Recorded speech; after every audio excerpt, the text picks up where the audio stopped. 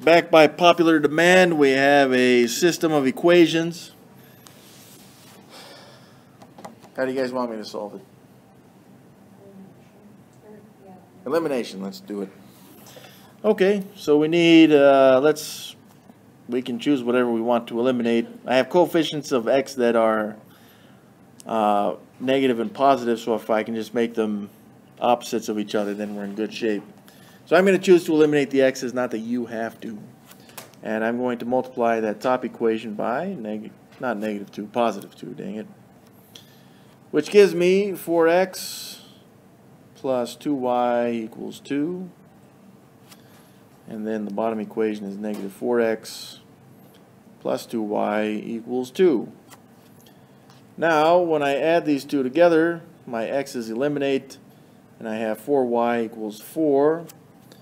And dividing both sides by 4, I get y equals 1.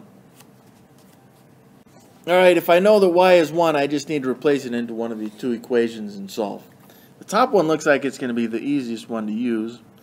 So I've got 2x plus y equals 1, but I'm going to replace the y with what I think it is, 1. And solving for x, I would subtract 1 from both sides. And I got 2x equals 0. Dividing both sides by 2, and we see that x is 0. The last thing we should do, especially on a test, is to check these. So just real quick, if x is 0, then it kind of cancels these two parts out. So if y is 1, that makes that a true statement. 2 times 1 does equal 2.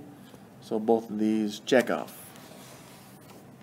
So yeah, we should write the answer for this as an ordered pair. 0, 1.